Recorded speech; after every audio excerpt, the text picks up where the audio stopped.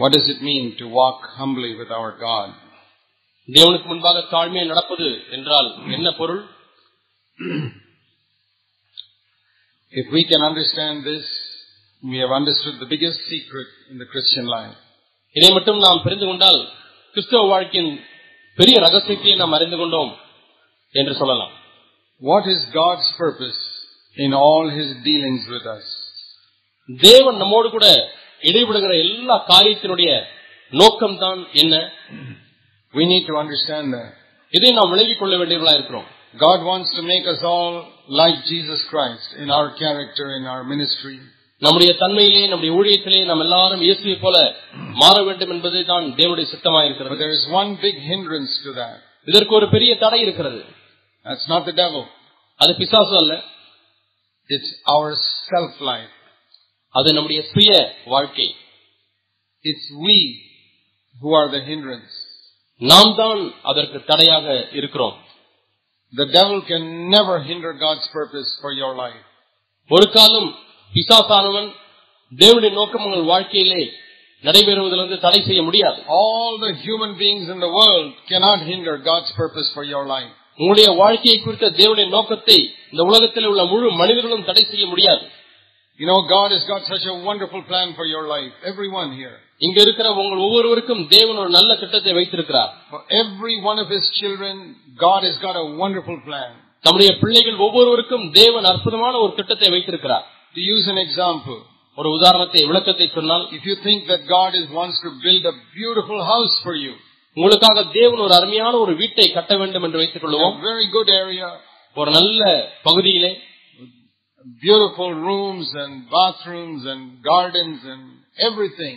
அருமையான தோட்டம், அருமையான அறைகள், அருமையான குளியல் அறை போன்ற எல்லாவற்றையும் வைத்து தேவன் உங்களுக்காக ஒரு வீட்டை கட்டுகிறார். There are so many enemies who are trying to spoil that house from being built. அந்த வீடு கட்டப்படுவதை தடுத்து நிறுத்துவதற்காக நிறைய சத்துருக்கள் இருக்கிறார்கள். That house is a picture of your life.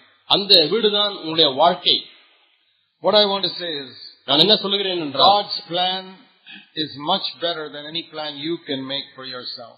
உங்களுக்கு என்று நீங்கள் அமைத்துக் கொள்ளும் ஒரு திட்டத்தை காட்டிலும் தேவனுடைய திட்டம் எவ்வளவு மேலான ஒரு திட்டம்.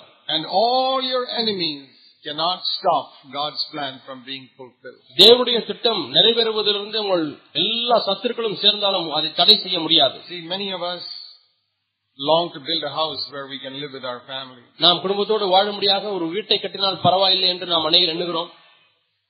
Supposing some very, very rich man said to you, I will build a very good house for you in a good area. ஒரு பெரிய பணக்காரர் உங்களை பார்த்து சொல்கிறார், அந்த தனவந்தன் உங்களுக்காக நல்ல ஒரு பகுதியில் உங்களுக்கு ஒரு வீட்டை கட்டி தருகிறேன். You may build a house for 1 lakh. He says, I will build your house for 1 crore. நீங்கள் கட்டினால் அதிகபட்சம் 1 லட்சம் ரூபாய் செலவு செய்து ஒரு வீட்டை கட்டலாம். அந்த தனவந்தன் சொல்கிறார், 1 கோடி ரூபாய் செலவு செய்து உங்களுக்காக நான் ஒரு வீட்டை கட்டி தருகிறேன். Won't you be a fool if you say, no, I will build it myself? வேண்டாம், நீங்கள் கட்டி தர வேண்டாம், நானே கட்டிக் கொள்கிறேன் என்று சொன்னீர்களா? நீங்கள் ஒரு புத்திமான் அல்லவா? He is doing it for you free. அவர் உங்களுக்கு இலவசமாக அந்த 1 கோடி ரூபாய்க்கு வீடு கட்டி தருகிறார். That is the foolishness of man when we try to plan our own life, when God says, let me do it for you. தேவன் நான் உங்களுக்காக ஒரு திட்டத்தை வைத்து உங்கள் வாழ்க்கையை கட்டுகிறேன் என்று சொல்லும் பொழுது, வேண்டாம் ஆண்டவரே, நானே என்னுடைய வாழ்க்கையை அமைத்துக் கொள்கிறேன் என்று சொன்னால் நாமும் அது போலதான் ஒரு முட்டாளாக இருப்போம். So that is why the best thing always is to submit to God's will and say, Lord, you build my life. ஆகவே ஆண்டவரே, நீரே என்னுடைய வாழ்க்கையை கட்டும் என்று சொல்லி அவருக்கு நாம் கீழ்ப்படிவதுதான் சிறந்த காரியம். Many of us, we grow older and older and older, keep on doing our own will, and we mess up our life. நம்மிலே அநேகர் வளர்ந்து கொண்டே போகிறோம், வயதாகி கொண்டே போகிறது, ஆனாலும் நம்முடைய வாழ்க்கையை நாமே குழப்பிக் கொள்ளுகிறோம். Imagine if you built your house like that. இதுபோல நீங்கள் உங்கள் வீட்டை கட்டினால் எப்படி இருக்கும்? Your house is in ruins. After 30 years, you have not been able to build it. 30 ஆண்டுகள் கழித்து உங்களுடைய வீடு சின்னாபின்னமாகிவிடும், நீங்கள் கட்டவே முடியாது. Bad bricks and bad material and bad cement. Cement மோசமான சிமெண்ட், செங்கல் மோசமான செங்கல், எல்லாம் மோசமான காரியம், மணல் எல்லாமே. This is how many Christians are building their life. இப்படித்தான் அநேக கிறிஸ்தவர்கள் தங்கள் வாழ்க்கையை கட்டிக் கொள்கிறார்கள். God says, submit to me, I'll make a beautiful life out of your life. எனக்கு மட்டும் நீ கீழ்ப்படிந்து விட்டால், எனக்கு நீ உன்னை அர்ப்பணித்து விட்டால், உனக்காக அருமையான ஒரு வாழ்க்கையை கட்டுகிறேன் என்று ஆண்டவர் சொல்கிறார். That's how Jesus lived his இப்படித்தான் இயேசு தம்முடைய வாழ்க்கையை வாழ்ந்தார். Just did what his father told him. பிதா தனக்கு என்ன சொன்னார் அப்படியே தன்னுடைய வாழ்க்கையை அமைத்துக் கொண்டார். We need to see. இதைத்தான் நாம் பார்க்க வேண்டியதா இருக்கிறோம். Now why don't we submit like that? ஏன் நாம் இப்படி நம்மை அர்ப்பணித்து கொடுக்க கூடாது? Because we don't have humility. நமக்கு தாழ்மை இல்லாதபடினாலே தான். You know, the number one sin in all of us is pride. நம்ம எல்லாரிலேயும் காணப்படக்கூடிய முதல் பாவம் பெருமை. We have proud brothers, பெருமையுள்ள சகோதரர்கள் இருக்கிறார்கள், proud sisters, பெருமையுள்ள சகோதரிகள் இருக்கிறார்கள், proud children, பெருமையுள்ள பிள்ளைகள் இருக்கிறார்கள், proud elder brothers, பெருமையுள்ள மூப்பர்கள் இருக்கிறார்கள், proud husbands, பெருமையுள்ள புருஷர்கள் இருக்கிறார்கள், proud wives, பெருமையுள்ள மனைவிமார்கள் இருக்கிறார்கள். That is why so much of our life is in such a mess. ஆகவே தான் நம்மில் அநேகருடைய வாழ்க்கையானது குழப்பமாக இருக்கிறது. We need more humble brothers. நமக்கு இன்னும் தாழ்மையான சகோதரர்கள் தேவை, தாழ்மையான சகோதரிகள் தேவை, elders, தாழ்மையான மூப்பர்கள் தேவை, humble husbands and wives. தாழ்மையான புருஷர்கள், தாழ்மையான மனைவிமார்கள். Things will become very different. அப்பொழுது காரியங்கள் எல்லாம் எவ்வளவு வித்தியாசமானதாய் மாறிவிடும். So what God's purpose is to bring us down to zero from all our pride. நம்ம எல்லா பெருமையிலிருந்தும் தேவனுடைய நோக்கம் என்னவென்றால் அதை அப்படியே தரைமட்டமாகி பூஜ்யத்துக்கு கொண்டு வருவதுதான். And if he succeeds in doing that, then he can do a wonderful thing with your life. அவர் இதை செய்வதிலே அவர் வெற்றி பெற்று விட்டால் உங்களுடைய வாழ்க்கையில மிக அருமையான காரியத்தை செய்து விடுவார். So all the things that God allows to happen in your life has to bring you down.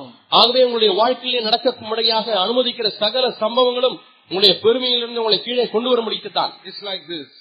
இது போல supposing this rich man wants to build a house for you worth 1 crore. உங்களுக்காக 1 கோடி ரூபாய் பெருமானமுள்ள ஒரு வீட்டை கட்டித் தருகிறேன் என்று பணக்காரர் சொல்கிறார். You have already been building some useless house not properly constructed. ஏற்கனவே நீங்கள் ஒரு வீட்டை கட்டிக் கொண்டிருக்கிறீர்கள், அது சரியாக கட்டப்படவில்லை, கோணமானமாய் கட்டுகிறீர்கள். Walls are not straight. அங்க இருக்கிற சுவரெல்லாம் நேராக இல்லை, bricks are bad. அங்க இருக்கிற செங்கல் மோசமான செங்கல். So what will this rich man say? இந்த தனவந்தர் என்ன சொல்வார்? I will build this house free for you. நான் உனக்கு இந்த வீட்டை நான் இலவசமாய் கட்டித் தருகிறேன். Going to be a beautiful house. மிகவும் அருமையான ஒரு வீட்டை கட்டித் தருகிறேன். First of all, முதலாவதாக you have to pull down this house. நீ இந்த கட்டினை இந்த வீட்டை இடிக்க வேண்டும். You have to bring it down to zero. நீ அதை எல்லாம் இடித்து தரைமட்டமாக்க வேண்டும். And you say no, I don't want to do that. இல்லை இல்லை இல்லை, நான் அதை செய்ய மாட்டேன். No, if you want, just modify this a little bit and make it. இதை கொஞ்சம் நீங்கள் மாற்றி கட்டிக் கொடுங்கள், இதையே கட்டிக் கொடுங்கள் என்று சொன்னால் அவர் இல்லை என்று சொல்லிவிடுவார்.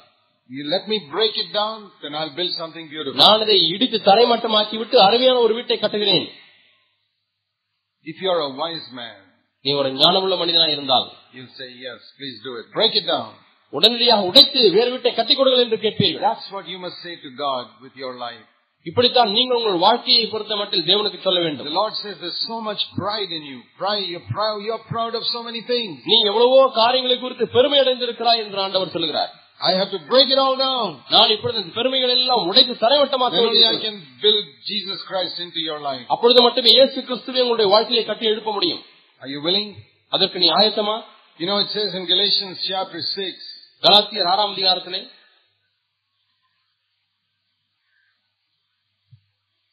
கலாத்தியர் 6ஆம் அதிகாரம் and verse 3. 3ஆம் வசனம். If anyone thinks he is a somebody when he is a nobody, he is deceiving himself.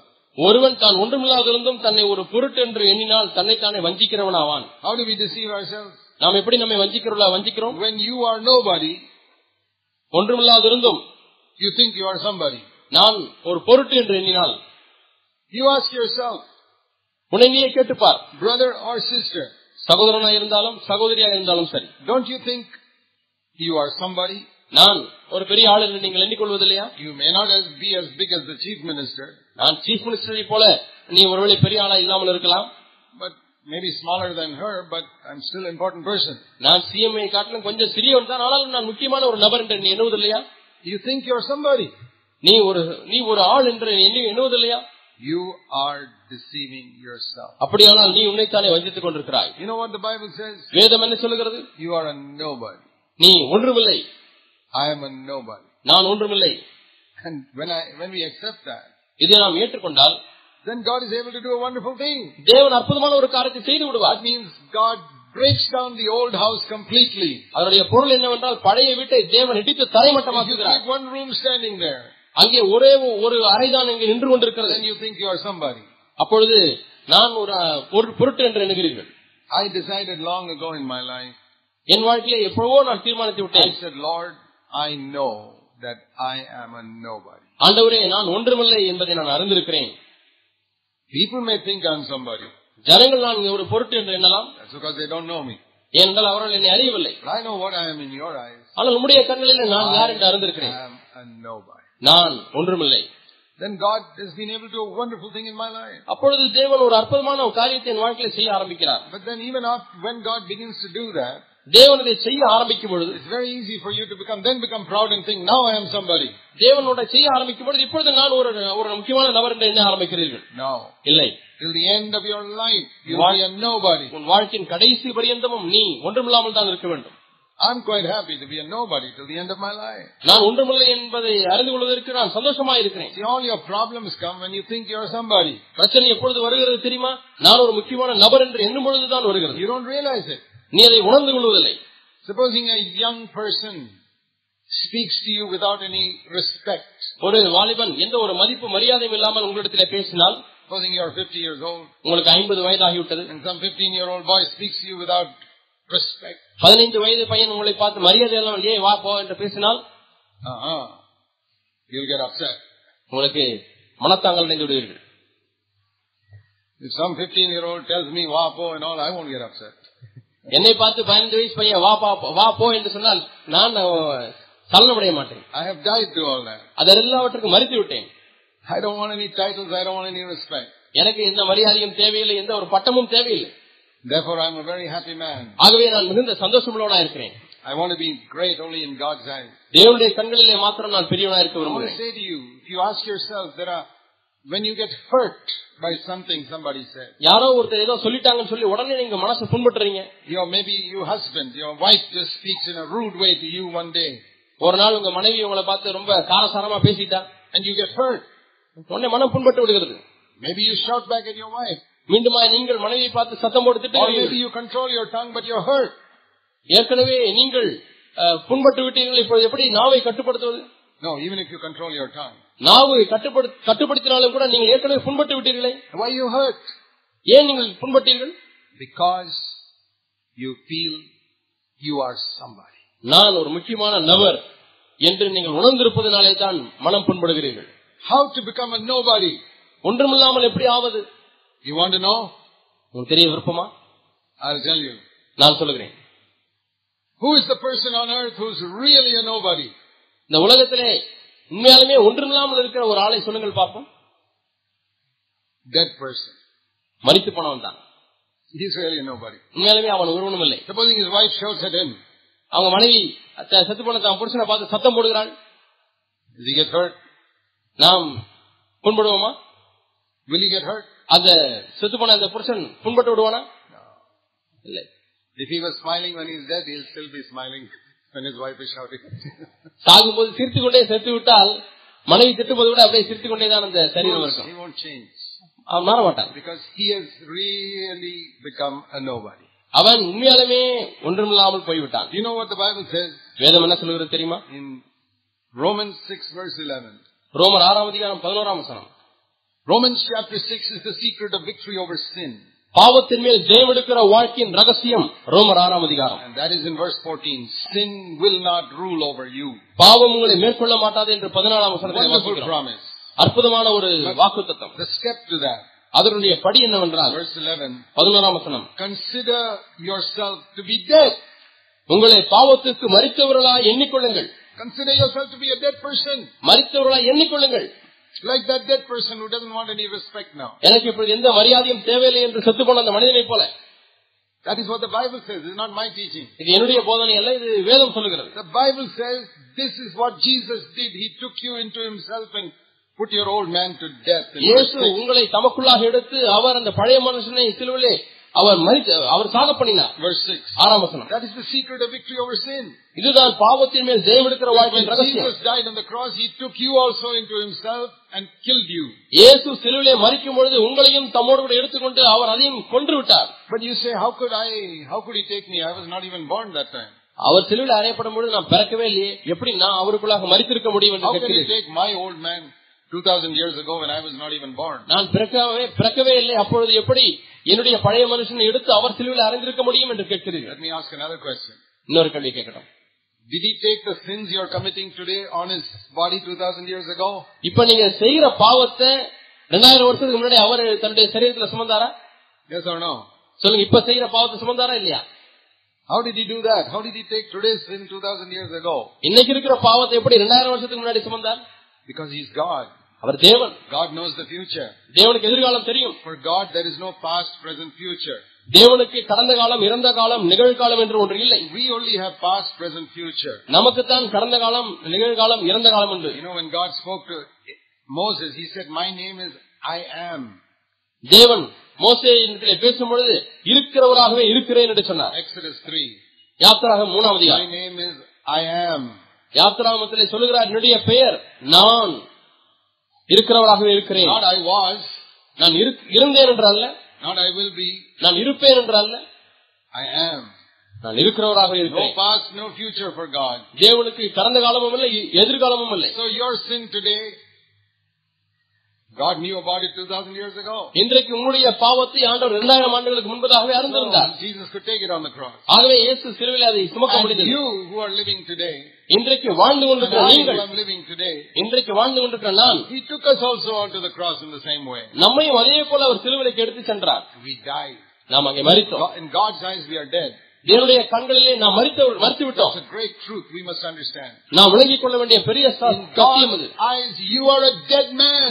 தேவனுடைய கண்களிலே நீ ஒரு மரித்து போன, You are a dead woman. நீ ஒரு மரித்து போன பெண். Therefore God says, consider yourself dead, because that's what I consider you. ஆகவேதான் தேவன் சொல்லுகிறார், நீங்கள் உங்களை பாவத்துக்கு மரித்தவர்களா எண்ணிக்கொள்ளுங்கள். நான் அப்படிதான் எண்ணிக்கொண்டிருக்கிறேன் என்று சொல்கிறார். But I don't feel like it. ஆனால் நான் அப்படி உணரவில்லை என்று சொல்லுகிறேன். Don't worry whether you feel like it. First of all, believe it, because God says. உணர்வை பற்றியெல்லாம் கவலைப்பட வேண்டாம். முதலாவது நான் சொல்லுகிறதை விசுவாசி. You know, one day when Abraham and Sarah had no children, ஒரு நாளில் ஆபிரகாமுக்கும் சாராவுக்கும் பிள்ளைகளே இல்லை. God said to Abraham one day, ஒரு நாளில் ஆண்டவர் தேவன் ஆபிரகாமிடத்தில் சொன்னார். That time his name was not Abraham.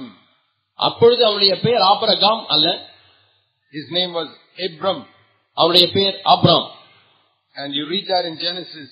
அதை ஆதியாகமத்திலே வாசிக்கிறோம். And chapter 17. ஆதியாகமம் 17ஆம் அதிகாரம். The Lord told him in verse 5. 5ஆம் வசனத்திலே தேவன் சொன்னார், From today, இன்றிலிருந்து your name will not be what your father called you, Abram. From I'm giving you a new name, your name will be Abraham. இன்றிலிருந்து உன்னுடைய தகப்பனார் உனக்கு கொடுத்த பெயர் ஆபிரகாம் என்று நீ அழைக்கப்பட மாட்டாய்.